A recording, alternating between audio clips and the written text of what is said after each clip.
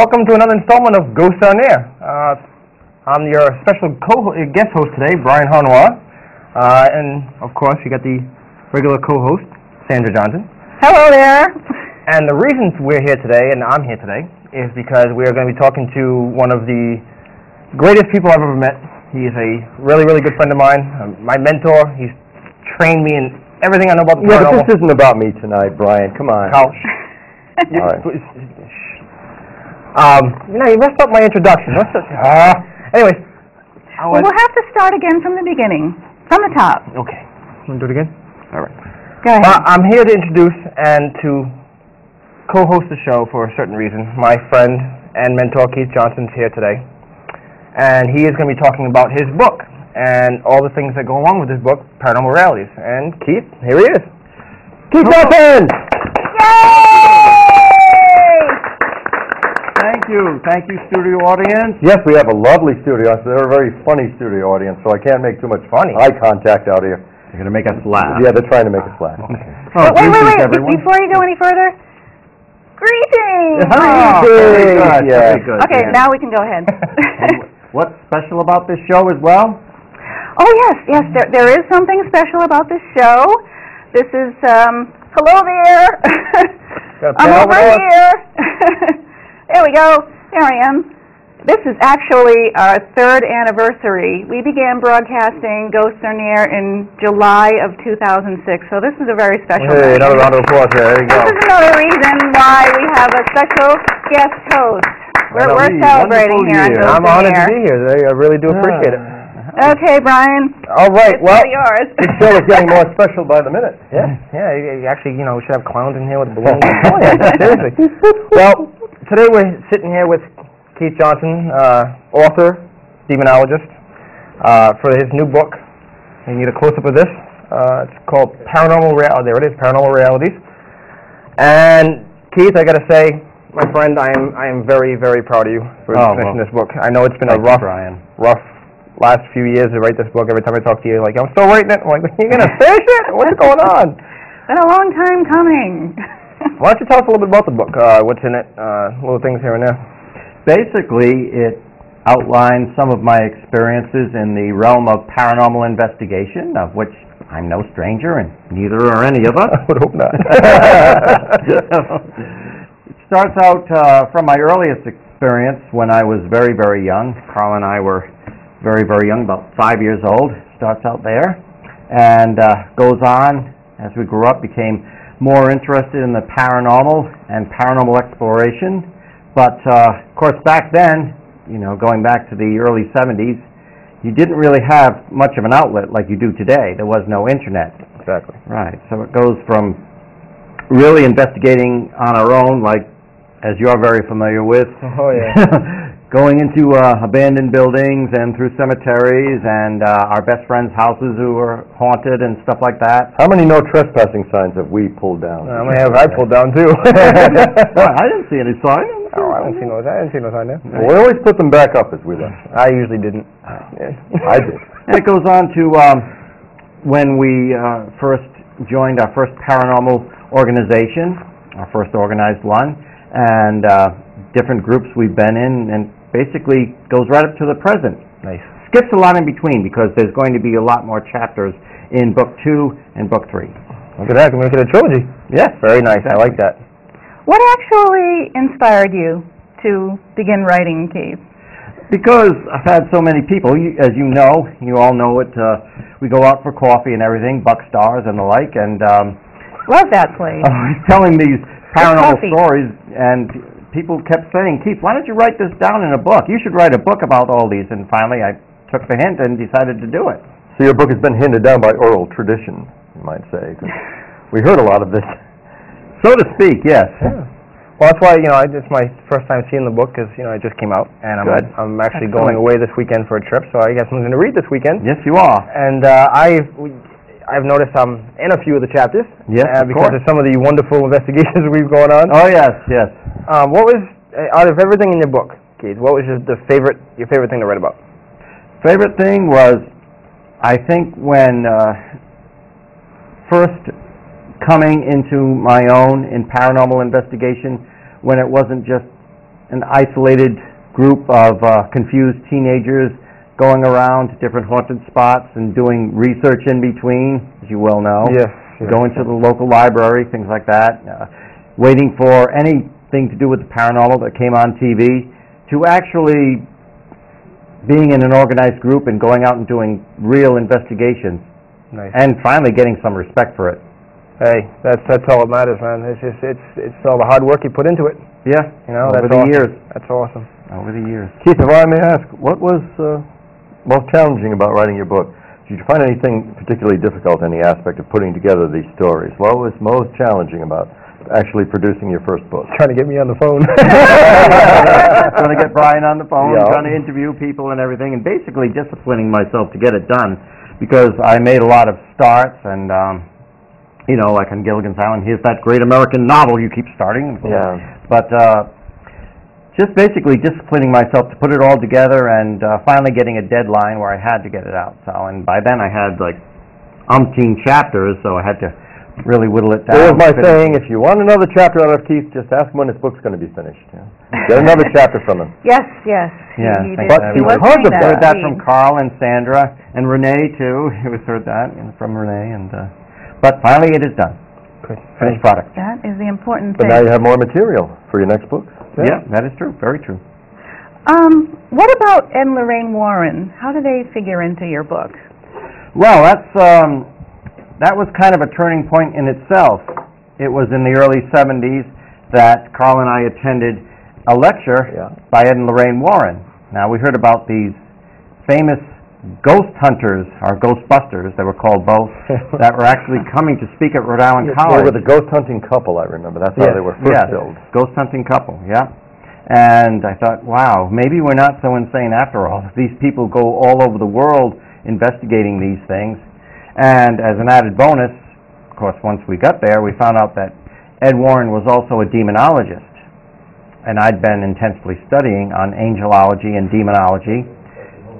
Didn't really have any outlet for it, again, but I thought if I could take an example from these people, you know, maybe that will be something very positive that I can channel this, because I had been praying about it, and here was my answer.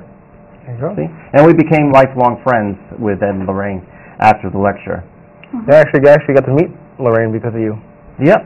At the UNOFCon, I was all like a little Last schoolgirl, year's all UNOFCon, nervous and stuff. It was Well, funny. hopefully you get to see her again very I hope soon. so. In fact, I just watched. I bought it at one of the major video stores. The Haunting in Connecticut, the original. Oh, yes. The one that's on TV. Mm-hmm. I got to buy the DVD of that, and I watched that, and I saw John and Right, and Lorraine yeah. and all that stuff. So it was pretty. Lorraine said, "Yes, dear, I've heard about you too." I know. I was like, oh, I hope it's all good. It's interesting mentioning John, because John was doing the same thing. We didn't know each other at the time, but he was like me. He was a young, skinny kid with hair down to here, breaking into abandoned buildings. And, Nice. I but we need had to see a picture of I know. that. I need to see a picture of that. Right. Well, Johnny Zaffis with hair down to here. Yeah. Believe it or not. That'd be pretty funny. right. Did exist at one time. Have you ever been to his haunted museum? I've been to, yes, his original haunted museum, which was right in his house. I haven't He's been to crazy. the barn yet. I haven't been to the barn yet either, but I went to his. He's crazy. Yeah. Keep all that demonic stuff in there. Right. Well, I was literally standing there. Doesn't bother him. No, it doesn't bother him, but it bothered his wife. I can Yeah, tell you well, that that's why much. he's got a barn now. Get Oh, that exactly. stuff out in the barn. A haunted barn. Yes, Out of yes. the house. Well, I was standing there when you know how in the old place he had the dining room table where we have his meetings, and then the bathroom is right next to that where the haunted room is. Mm-hmm. It was like about 9 o'clock at night, so it was dark. Yeah. And I went to the bathroom. I walk out, and it's of course pitch black in that place. I walk over there, and you hear things moving around, shuffling, and Oh, yeah. whispers and voices. I'm like, you are the most craziest dude in the world to ever moving your house like this. Yeah, we know you and dolls and everything. And is he You're going. still coming in? Oh, yes, and this dolly was possessed at one time. And I'll be out sitting out there waiting for you out in the car. Right. Do not touch this doll. Right. And that's the whole thing. Like, you would have to go into the back of his room to turn on the light. So we had to walk by all the stuff. Yeah, right. Are you crazy? He's got the haunted organ there, and I know. Mr. Skull, and Mr. Skull. yeah, Yes, right. yes. But anyways, I just getting off the subject here, but that's okay. Cool. But now in the book itself, Yes. who did you like writing about the most? Like who? Like other than obviously yourself and Carl, you know, the main people. Like, did you like writing about people that you knew before TAPS, or during, or after, or? Oh, I liked it all. But there's so many memories, and I wanted to get it all in. But of course, as you know, in paranormal investigation, not everything's exciting. No. Not everything will translate in book form or the media. And some of my best memories are just sitting around talking, like we are now, chatting, and with all these psychic experiments we used to do back in the 70s. Oh, like when the Hard Rock Cafe? Oh, yeah, right. Oh, yeah, the Hard Rock Cafe. That's a great memory, too, you know. Oh, I miss right that. about that, yeah. Doing the class in Yeah, Boston, that was Hard Rock. Why? Brian's got his mouth full, and he's saying, why? Why am I known as the evil twin? Brian just says, look at you. Yeah. I guess we can mention the HR Cafe as long as we don't go there tonight. Yeah. Now, is the chapter? Now, I haven't get to see the whole book yet because we just got here and Big Bang Boom were on the set. Now, is the chapter with the 60 below zero weather, the breakfast souffle chapter in there? No, that will be in book 2, I would imagine. It's coming out. That was one of my favorite memories. Brian took some chances in the barn, like walking over some like shaky floorboards, and I think that's Cohegan. Cohegan. Yeah, but I'm talking about where were we? Well, that's Sabbatus. Sabbatus. Yes, right. Oh, so yeah, I did walk in that barn when it was like about between 40 and 60 below zero. That's when you walked over a door that was just there because we had no natural lighting. Yeah. And that's one of my favorite memories of us. Like we all crashed there that night. Yep. And I'll never forget this as long as I live. We had to share a bed that night. Yeah. And this man falls asleep within seconds. Wait a minute. All of a sudden it goes. And Brian in the same bed, sleeping. Oh, I've done it. Together. But it happens. Because we go on these investigations. They only have like a couple of places for us to sleep, so we all crash in the same room. And I just wanted it documented. Yes, documented. It's fine. But I'll never forget because you fell asleep that night within seconds. Like literally, I was just getting so exhausted. I was just getting settled in, and I was like, "Kid, you like." I'm like, this is like 3.5 seconds. What are you doing? Performing a blessing in 40 below. Oh, I know, that was crazy. But that was one of my favorite memories of investigating. Like obviously, then all the whole blessings and Skohegan. My lips were freezing, actually. Well, remember the breakfast souffle the next day? Yes, right. It was awesome. Like everything possible you can have for breakfast in one day is in one dish. Yes. So Keith, the bottom is like a casserole with cornflakes. Yes. The breakfast souffle is in book 2. It's not in this edition. So if people look for that breakfast souffle, they're not going to find it in Paranormal Realities book 1. No. I was just talking about the whole good memories we had. Exactly. But Skohegan was good though. Mm-hmm. Skohegan was Actually, I had to split that into 2 chapters. No kidding. Mm-hmm. Did you mention the whole fiasco about the dinner? Yes, I mentioned that. That was in it. Yeah. Listen to these 2 buddies talking around the campfire here. Well, it's true because you were there, weren't you, for Skohegan? Yeah, I was there. He was there the second time. Yeah, second time. He wasn't there when we were blessing with the dead chickens, right? Right. Yeah. Right. Yeah. There was like 15 of us in the barn. Remember that? There's like 15 of us in the barn. Yeah, right. And we stopped blessing the barn. I started helping you out because I'm doing the spraying of the holy water while you're doing the blessing. And every once in a while, like somebody would just disappear. They'd just take off. And by the time we were done, it was like about a 3-hour blessing. Yeah. We had cobwebs and everything all over us. We had to walk over dead chickens, frozen chickens. Snow dress we were walking through. And we're like, where'd everybody go? And we walk inside, they're all eating meatball grinders. And I was like, what the heck? Thanks a lot, everybody. Appreciate it. Yeah, right. Here, make yourself at home. Yeah, I got frostbitten toes and we're all sitting there nice and cozy. Oh, that was horrible. Well, we got a wishbone you might want to chew on. Yeah, seriously. I miss all the good investigations where he gets fed. They never feed me. No. Lucky if I get a bottle of water or a cup of coffee or something. Coffee. The ride up there was an experience in itself. Oh, you were riding up in a van, and there was another van that was like turned over on the side of the road. I know, that was just ridiculous. In the snowstorm, the blizzard. The ladder that just disappeared off the face of the earth. Yeah, right. Right. We just find it next spring. That's it. Yeah, ours. I didn't care. Right. And of course, we had author Jody Bacall there with us. Yeah, she got pretty freaked out that night. She did, yeah. I don't blame her. She'd never actually been in. Well, it's probably time we moved away from Skohegan, Maine, and Sabbatus, and moved on to other material. How about if we go back in time? Yes. Want to go back in time? Pyro. Yes. What is it? Pyro. What does it stand for? Pyro. Yeah. The world wants to know. Yeah, right. That's affiliated with Rhode Island College. And when we went to see the Warrens, They were naturally at that lecture. That's how we met them and became affiliated with them. Parapsychology Investigation and Research Organization. Now, I understand there are some groups that do go by Pyro today, but that's what it stood for. Ryan's group was Pyro for a while, wasn't it? Yeah, Pyro. right. Yeah.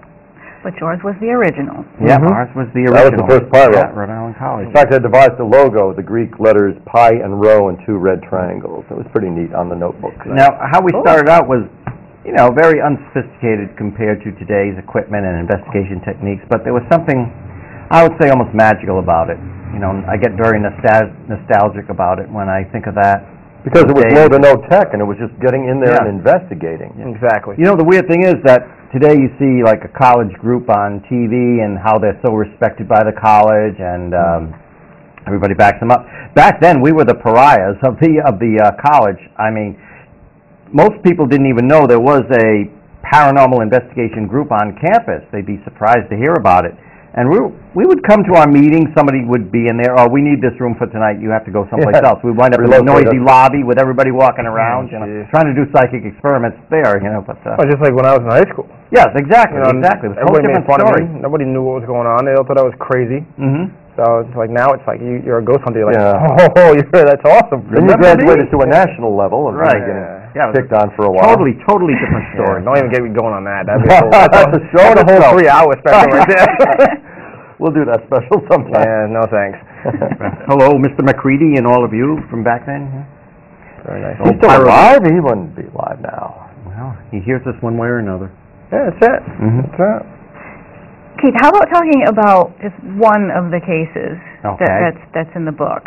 Sure, I'd be glad to. In the book, yeah. One of the cases. I was thinking Harrisville. What do you think? Oh yes, Harrisville. One of my favorite stories. Yep. My first major investigation. How this had come about, and you know about this one, right? In the Harrisville section of Burrillville, Rhode Island. Obviously, this was a time prior to the internet. We really had no way of getting the information except word of mouth. So I came up with this idea one day, and I told the chairperson of the group, Donna, that I'm thinking of putting a little ad in the paper. She said, go ahead. So I put this little tiny ad in the local papers, said we investigate unexplained occurrences free of charge. I just thought it would be just ignored or laughed at. Lo and behold, 3 weeks later, we were contacted by a woman from Harrisville, Rhode Island, who was actually experiencing a severe demonic siege. The Perrin family, her and her family, had moved into an 18th century farmhouse, and we were like a godsend. Somebody's actually going to care and not laugh at me. So she contacted us, and we went there and did experience some very terrifying phenomena. Of course, what we experienced was nothing compared to what the family themselves was going through. Of course, this was not Donna LaCroix, you mentioned, the case manager. I was just going to say that. Right. I think that was not to be confused with you, Donna. I think that was the year she was born, actually. Yeah, we don't want to age you. Right. Exactly. No exaggeration there. Actually, that story is also mentioned in Tom D'Agostino's book, Haunted Rhode Island. So it's a lot briefer in his version, though, because I was there and I tell the whole story from beginning to end. Yep. The Perrin case, and Carl was on that too. He experienced we cut our teeth on that investigation. It was, our first major investigation turns out to be a case of demonic oppression. So. Hey, nothing wrong with that. I remember the first case I went on with you guys was demonic possession. You're interested in demonology, Brian? Well, come on. Let's go Hegan. Let's find out. Oh, thanks a lot. Right, yeah. Thanks for making me wet myself. You can handle this, the rest is a cakewalk. You heard it here. It was the original dude run, I can tell you that much. But in that case, with the Perrin family in Harrisville, we did experience some genuine phenomenon there. And instead of, freaking out, we stayed with it, fortunately, and I suggested that we contact Ed and Lorraine Warren, our friends the Warrens, who of course are very experienced, and we're going to consult with them. They did more than consult, they actually came down and became involved in the case. So, strength in numbers. Oh, definitely. Worked out for all parties, Especially when you have somebody as knowledgeable as Ed and Lorraine Warren, that's kind of like, that's good backup to have, I can say that much. Right. There was actual controversy then, just like there is now. A rival group from Rhode Island College heard about our case. I guess they eavesdropped, and they actually came to the house to discredit us to the family. So, Oh. I mean, it's not just now that this Yeah, they made a intrigue special goes trip. on. There's even drama back then. Yeah, huh? oh yeah. Oh, yeah, It just wasn't nationally known back then, so. That's ridiculous. You gotta love that. How about moving ahead a few years? Mm-hmm. Brian was a member of the Uh-oh. Atlantic Paranormal Society before you and Carl, and long before myself. Yeah. Can you talk about your first meeting with Jason and how you got involved with Right. the Well, Atlantic Paranormal Society? Carl and I had been in a number of organizations, been in Pyro, Monitor East, and we toyed with founding our own organization for a while, and we were doing like local investigations and doing the occasional radio interview and helping people when they needed it. But one day I was internet surfing, and I came across this little site, a little insignificant site, but it looked very sincere. It said the Atlantic Paranormal Society, Jason Hawes. There were no pictures on it, no stories or anything, but gee, these guys seem like they're on the level. And then I saw it was a Warwick number, so gee, I got to contact this guy. You live in Warwick. Right, yes, live in Warwick, so which is now, of course, known as Ghost Hunter Central, as Sandra likes to refer to it. Ghost Hunter Central. Right. But we met for coffee at a local shop, and we got to know each other, and he was very impressed. You've been in this paranormal investigation realm doing demonology, and you're not known nationally yet. I said, no, we just do it, and so he immediately invited me to join TAPS, the Atlantic Paranormal Society, and I want you to come to the next meeting and meet everybody.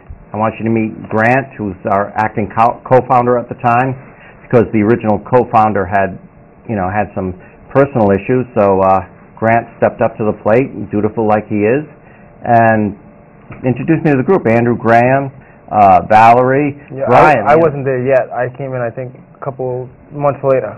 Well, you had been there. Then I think you were forming your own group, and then you came back. Yeah, I think something like that. Okay, yes, that's what it was. Springboarded. Yeah, and I know it wasn't there when you first had your first meeting with Jason, but right, not at my first meeting, but then I think I met Jason first, and yeah, it was yes, close you met him, and then close I met him upon a week that after, time, and I was telling him all about my brother, what an investigator he is, demonologist. And then meeting you were very interested. I got to pick your brain about demonology, man. I got to get involved in. Well, it was funny too because I first met Carl. Yep. And nobody ever told me that you had a twin. So when Keith came walking up, you guys, even obviously you're twins, and I was like, "Hey, Carl, what's going on?" He goes, "Oh, Keith." I'm like, "No, you're Carl." And he's like, "You guys got a weird sense of humor." Yeah, I'm like, "Are you serious right now?" Like, you just told me you were Carl about 2 hours ago. No, it was. I felt like a fool, but hey, that happens. We're quite used to it. Yeah, exactly. I believe it. It's not bad, but it's not good. There's a quote. But again, of course, with TAPS, that was nothing compared to the way it's grown now. No, I mean, no, obviously not. We used to be able to go to coffee shops and we just hang out and do investigations, and now it's like who are you guys? I'm interested in your conversation and things like that. Yeah.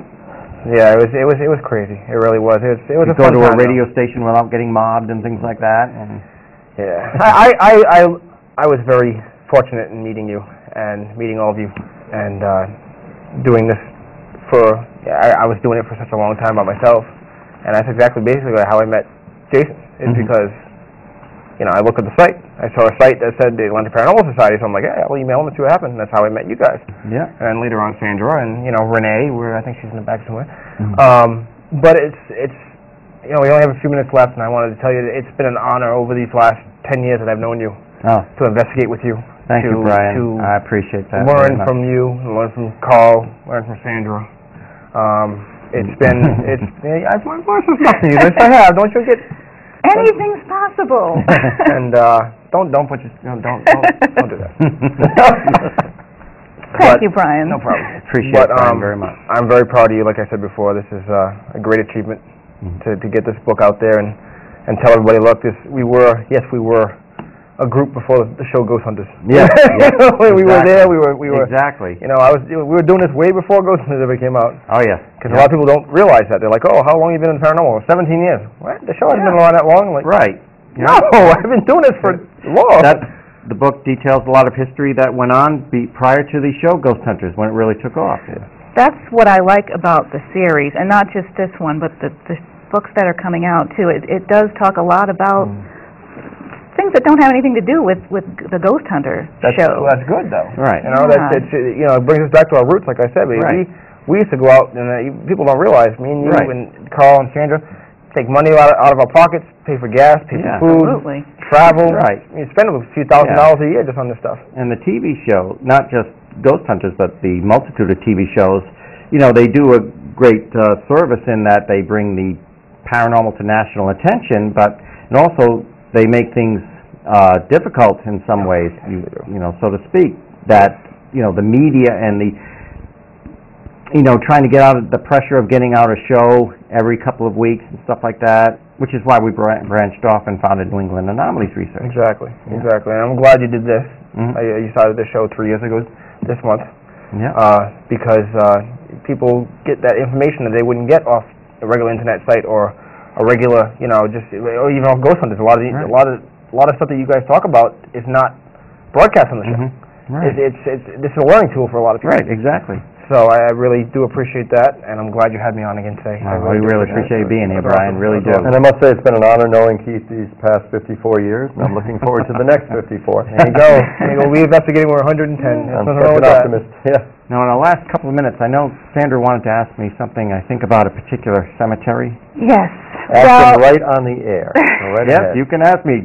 Ask me now. You can't deny it. We got 2 minutes left. Brayton Cemetery. Brayton Cemetery, yes, that's one of the chapters in the book. The Mothman of Brayton Cemetery. Yes. We have our Mothman, too, here in Warwick, Appenard, Rhode Island. Actually sighted in the mid-'70s by your brother, Dick. Absolutely. Brother Dick and his wife at the time. Brayton Cemetery, also being the old TAPS training ground. Yeah, that was TAPS. No place else to go to Brayton Now Point. there's a different TAPS boot camp now, but that was the original TAPS boot camp. We won't talk about that. But we actually just went there a couple weeks ago. Yeah. And you scared the paranormal living heck out of me. This man walked up in his cape from the Slater Mill. Yeah, we're all standing around. Those tours, yeah. And I'm doing a little tour through there, and had him come along. This man is walking up toward us. Michelle goes, "There's somebody coming." Like, "Hello, who are you?" And he wouldn't talk until he got about this far. I almost tackled him. I thought he was coming up to... It's not the first time either. No, it's not the first time. Hopefully it won't be the last either. The vampire I just want to say Point. Keith doesn't usually wear a cape on No. investigations. No, I just come back from Slater Mill. Yeah, so he hadn't gotten time to change yet. So, but we only have a couple seconds left here, and so you want to close it out? You want me to do it, or you can? Well, I'll just say, if you want to contact us, here's our contact information. You'll get in touch with either Lisa Dualaby or Renee Smith, right there, and they're our case managers, or even Nathan is also one of the people that you might get in touch with. Or if you want to contact us at the show, go R.N.E.A.R@cots.net, and you'll get either Keith or myself, and you can take it from here, Brian. All right, well, until next time, you'll see Keith and Sandra and Carl again. I'll definitely have to come back. Yes, I hope so. I hope you come back next time, considering you're the host. Happy trails to you. But I hope you all had an enjoyable time. Thank you, studio audience. You've been wonderful. So glad to have you here. And Keith, can you sign this for me? I will certainly autograph it. I appreciate it. All right. I get my book to read. Thank you so much. God bless. Good night, everybody. Good night, everyone. Thank you.